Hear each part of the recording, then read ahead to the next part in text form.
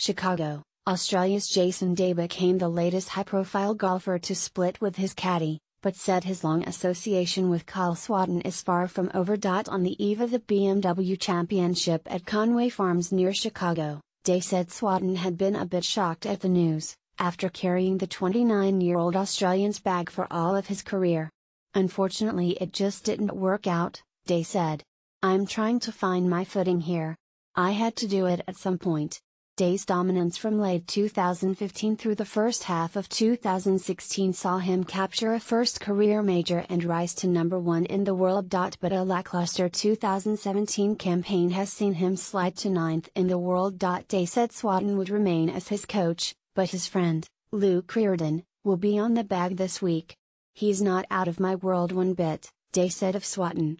"I'm hoping things move forward with us like they always have, because we both love each other like family." In June, 5-time major winner Phil Mickelson split with caddy Jim Bones Mackay after 25 years. And last month former world number 1 Rory McIlroy parted with his longtime caddy JP Fitzgerald.